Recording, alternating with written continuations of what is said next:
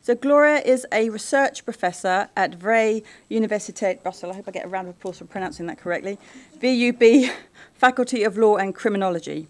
She is the co-director of an interdisciplinary research group. Perfect, right? Interdisciplinary is what this is all about. Law, Science, Technology and Society, LSTS. As a legal scholar, Gloria investigates legal issues related to privacy and personal data protection, topics which are obviously all highly relevant to this conference. In Gloria's talk, she will propose requalifying all those participating into the making of the data feeding AI systems and the processing thereof as data makers, thus highlighting their different roles in the creation and recognition of data as data. Please welcome Gloria to the stage.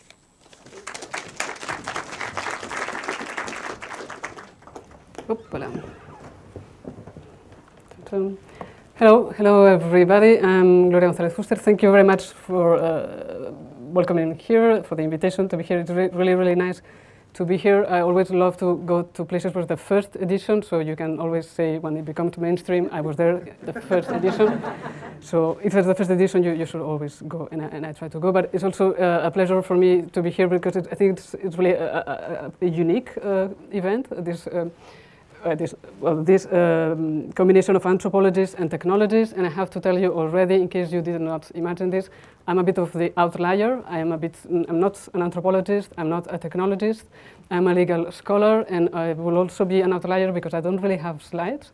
Actually, I was planning not to have slides, and then this morning I was less convinced, and then thought maybe I would try to make an effort to fit in, so I found this compromise solution. Well, the first part of the talk we don't have slides, and then we have some slides. So that's, yes, an outlier trying to fit in. I'm a legal scholar, and indeed it was mentioned I'm not a standard legal scholar because I am with an interdisciplinary research group. And I have to tell you that it's more complicated than this. Actually, from an interdisciplinary research group where we all disagree on whether this term interdisciplinary is even acceptable. So when we have these discussions, we say cross-disciplinary, no multidisciplinary, no transdisciplinary. So in the end, we leave it at interdisciplinary like this. We try not to touch it, but it's very complicated. Now, that's my sort of real life, but most of the time, so I work mainly on data protection, privacy, data protection law issues, and I go to a variety of conferences with people with a lot of different backgrounds, and often, indeed, even if we are interdisciplinary, we are just the legal scholars in the room. So this will be what I will be today. I will be representing the legal scholars, and I will try to have, yes, I will talk about this, which is the subject of the talk, the data makers, but I will basically, my main message is to try to convince you that we should all be friends. So not personally, but as the people that I representing legal disciplines, we should be friends with anthropologists, we should be friends with technologists. Indeed, if we want to do something interesting, especially in research, it's nice to work together. So basically that's it, and I will try to talk about data and these data makers, but really the key concept here is this notion of data. And we had some discussions on intelligence, artificial intelligence, the algorithms, many things that are, somebody said in the Petracucha session, somehow at some point all this relates to data. I know that technically it's not necessarily the case. You can have machine learning that it's not data related, yes, but in practice our society is very much connected to data. So the talk now is really an invitation to think about this data and how do we make this data, where do this data come from, what do we do with it. And so there are no slides, which is a good thing because then I have to invite you to actually, because you have seen many slides, we had this Petracucha thing, just if you can just close your eyes. Yes, you can close your eyes, I don't feel offended. Just close your eyes and think of an image that represents for you data. What it's data for you, I think it's a difficult one. I don't know, I let you, but we have half an hour, so you can think about data and eventually at some point later tell me what were you thinking about data.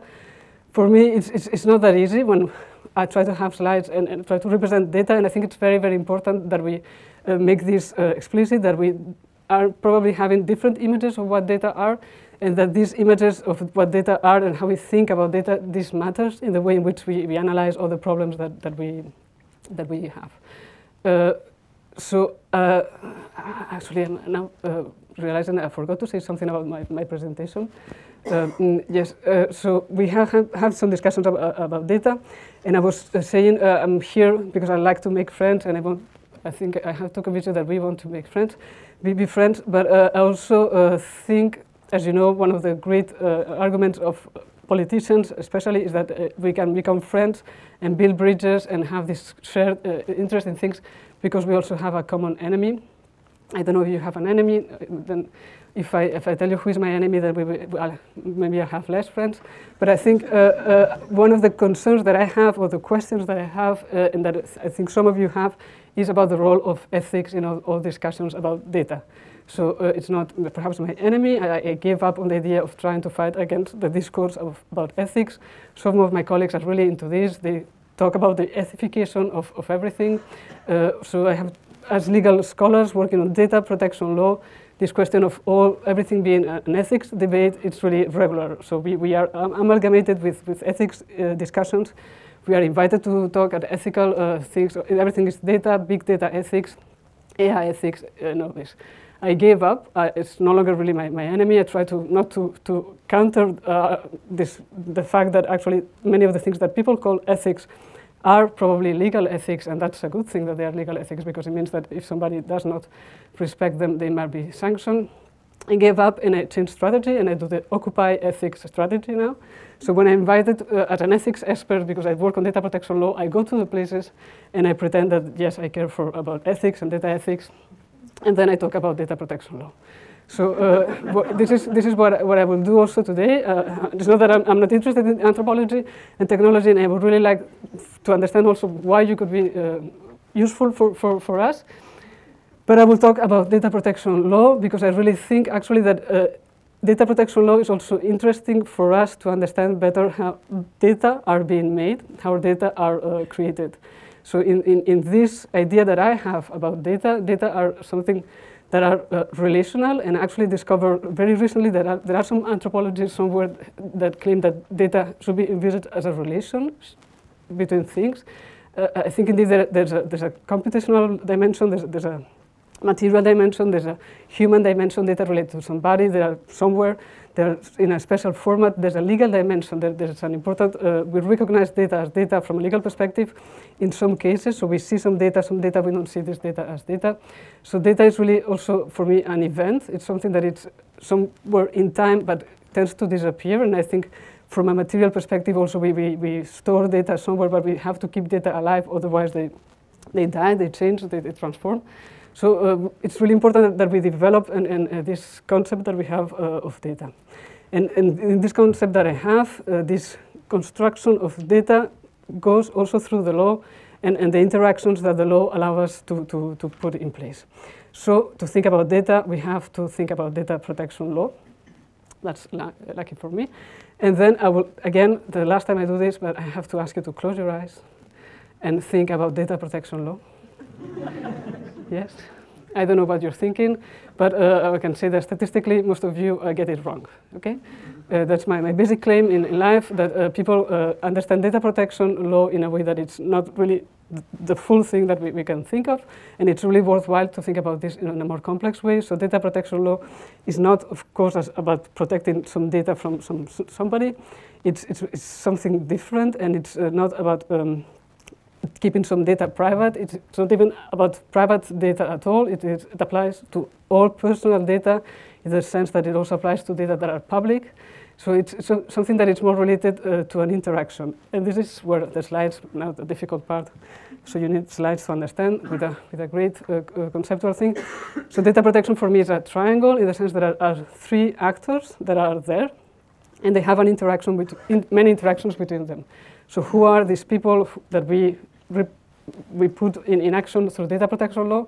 Basically, it's the data controllers that we call, so those who want to process data and decide what to do with data. Then we have the data subjects, that the law calls data subjects, and that's the people to whom the data are related. So the individuals, if somebody collects data about you, that would be you. And then we have data protection authorities. And these are the actors, and this idea that data protection law, privacy laws, is a sort of interaction, a sort of dialogue, comes already from the 70s and even from the end of the 60s. And the idea was then really, remember there was these big machines, the big computers that took a whole building to have a computer. And the idea was that people can, indeed, if they want to process data, but on the condition that they establish a special relation with those to whom the data relate. They cannot just put the data somewhere. They have to inform the person about this fact. They have to give some rights to the person. The person can actually check that the information is there. That was the basic idea at the end of the 60s. And then in Europe, we imported this idea. And we said, well, that's very nice that you have somebody with a big machine and taking the data from everybody and give in exchange of some rights. But that's not enough. We don't trust this system. So we put also some independent authority to double check that everything is being complied with. And these are the data protection authorities. In the United Kingdom, you have the information commissioner, so sort of somebody checking in principle that everything is fine. So that's the basic idea in data protection law. And what I find more interesting, especially now that you are here as anthropologists, is the relation between data controllers and data subjects. So this relation, it's a complex relation. It has basically two movements. Because it's complex, I keep having very, very complex graphics to explain this. So that's part of this dialogue, and I think it's important that this dialogue that it's enabled by data protection law is not a dialogue like, can I take your data? Yes, no. That's the idea that some of you perhaps had in your mind when you close your eyes, but that's not what data protection is about. It's not about asking you yes or no, can I have your data, and that's it. It's much more complex, and indeed part of this discussion is the data controller wants to take some data from the data subject. But here, you actually don't need me to explain that this is not that you're extracting the data from somebody. Yes, we don't have the data that fall from us. We don't extract data from people. That's the message of critical data studies. Data are not a given, so we cannot just take data from people. We somehow construct this data, indeed, with the help of the individual, but also there's a construction of this data. Everybody's familiar with this, more or less. So that I think that this part has been more or less studied enough, or is being studied enough, the way in which we kind of create this data and this collection, which is not a collection, but a sort of, yes, an artificial collection of data. What I think it's less explored is the other part. So with data protection law, when you collect data from somebody, in exchange you have to provide some information in exchange. You have to always provide some information to the person about how the data was collected, which data was collected, and also about the rights that the individual has. And that's indeed the terms and conditions, whatever privacy policies that nobody likes and nobody reads, and we can come back to this. But basically what I think is interesting here, so that there's some data that is given to the data controllers, and then some information that is given to the data subjects, and some data that is given back. And I think that these two parts deserve much more study, hopefully with many other people.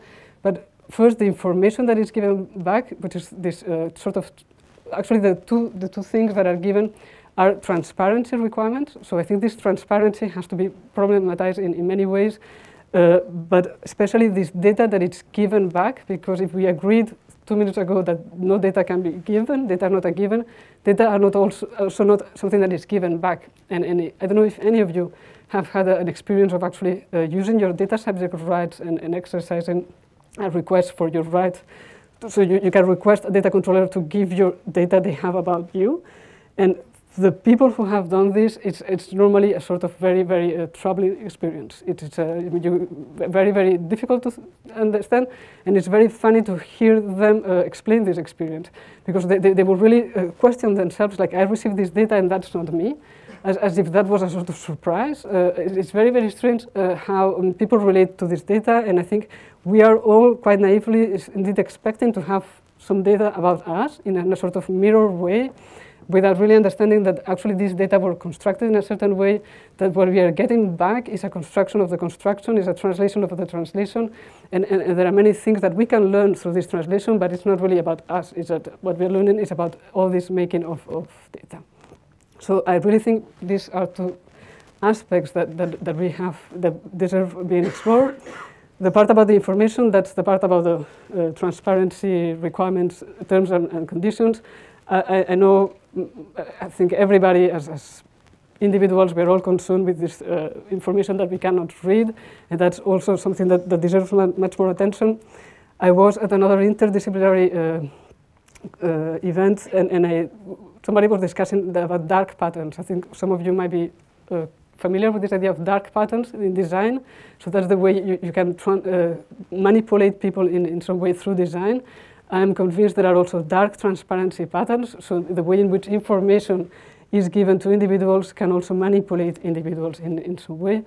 I think we spent almost half of the presentation, and I did not mention yet the GDPR. Did I mention the GDPR? No? Well, I have to mention the GDPR. The GDPR, that's the General Data Protection Regulation. One of the points of this GDPR was actually to improve this transparency. So one of the messages is saying controllers have to give some information, but it's not enough to give information. When we say give information, it means give information in a way that can be understood and makes some sense for those who receive it. This is sort of, oof, really? Data controllers, really? I have to give information in a way that people understand? I don't know who are these people. I don't know what they want. It's very, very confusing, and that's one of the practical ways in which anthropologists, perhaps, or somebody might one day help us to explain to people, to data controllers who really don't know who you are, they really don't know who you want, what you want, is what people need to understand. And then perhaps when we, as data protection experts or the data protection authorities or the judges or somebody understands what people need to understand and want to understand, we can indeed go to data controllers and say, well, all these things that you're doing are a joke. I think currently these transparency requirements that are imposed by the GDPR are not being complied with, but I think what is more worrying is that we as experts, we apparently don't know how this could be complied with. There was a judgment 2 days ago, or 3 days ago, 2 days ago, I don't know, from the court in Luxembourg, so the Court of Justice of the European Union, about these transparency requirements and the kind of discussions that these judges with very good intentions are having. For me, sometimes it's really, there's a really important gap with reality. Like they would say, it's very important that in the cookie notices, you know the cookies? Yes, do you accept the cookies? Yes. Well, these cookie notices is a sort of ultimate challenge for the mind. How is this happening? What's the purpose of all this? And I think there are many good intentions. Indeed, the idea is that you have to give information, but the judge will tell you, well, it's very important that actually these data controllers give information, for instance, about the duration of the cookies.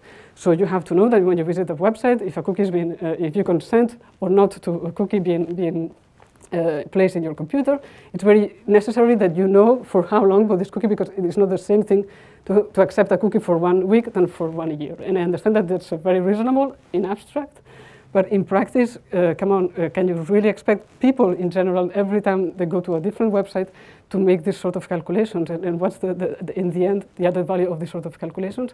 I think we are missing something at some point, we are missing something, and we will really need more input on what people understand, what people want. And I'm saying this being a data protection expert, and this morning I actually took a selfie of myself with a stranger for a cupcake. I don't know. So what do people do, and what?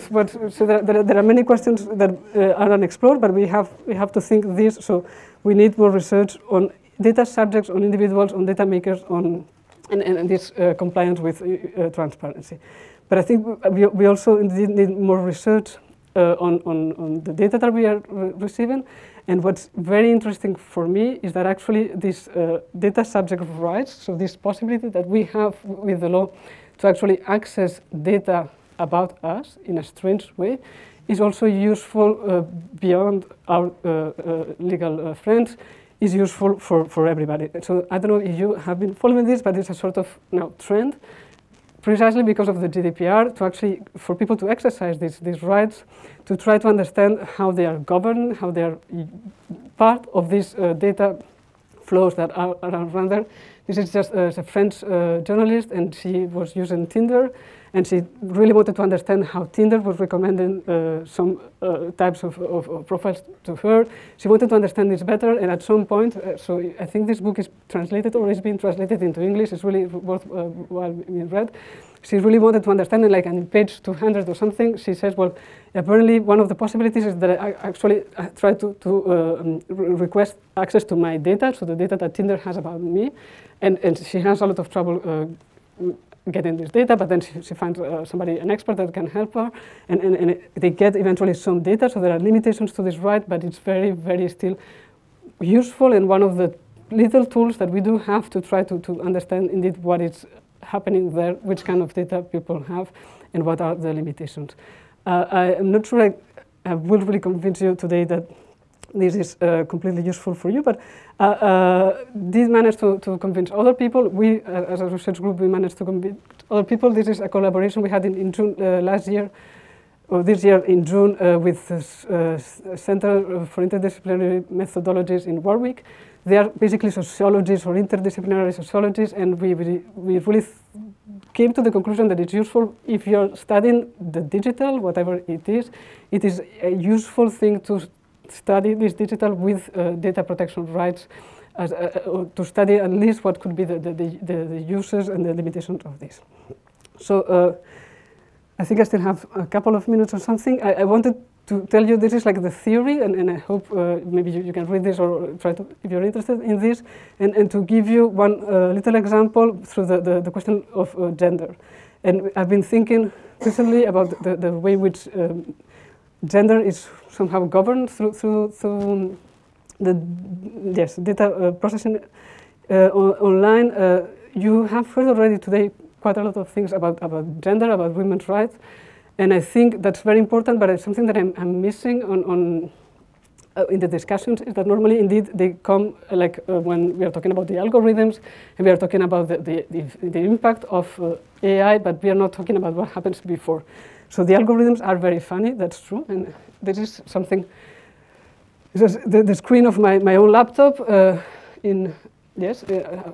few weeks ago I wanted to give a lecture on gender and law in general. This is the title of my lecture. I don't know if you're familiar with this. This is when you're very lazy or you're very late and you want to prepare a PowerPoint.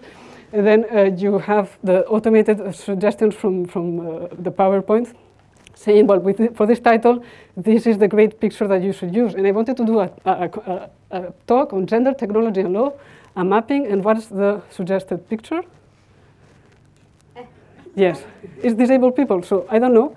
That's the algorithm telling me that if I want to talk about gender and law, well, probably I want to talk about diversity. Is this the message that the algorithm is telling me?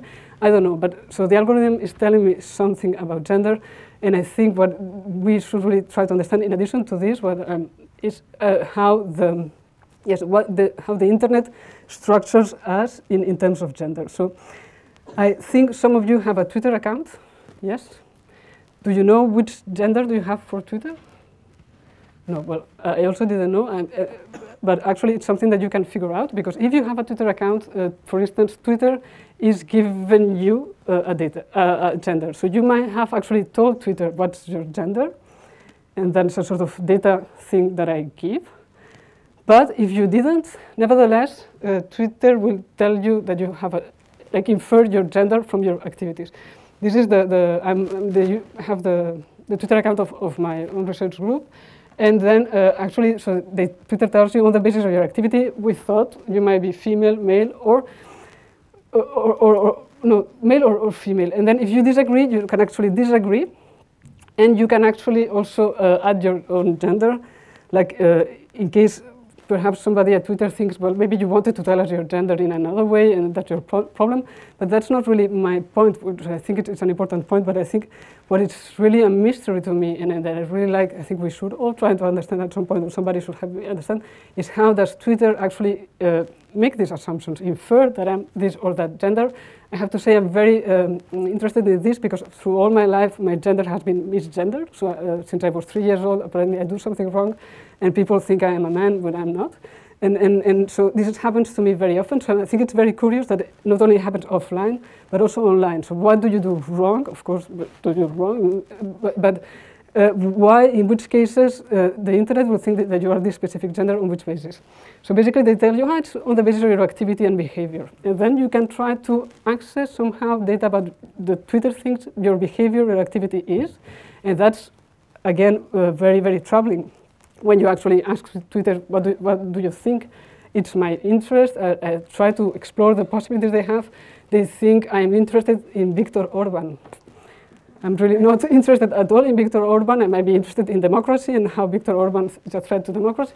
But so on the basis of some data, there are some inferences that are there, and how do we access this data, how we all understand how these data are being made and what can we do about this, I think data protection law has really something that that is useful for us here. And actually, that's almost the end of my talk. And just I wanted to come back to this idea of me making friends with people who believe in ethics, because I've been trying to think about the relation between law, data protection, gender, and in different ways.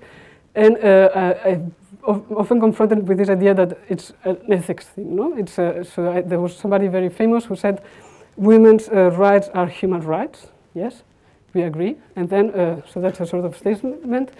Then I know quite a lot of people who say digital rights are human rights. I can agree, digital rights are human rights. And there is some sort of crazy syllogism where actually when you say women digital rights are human rights, no, they are data ethics.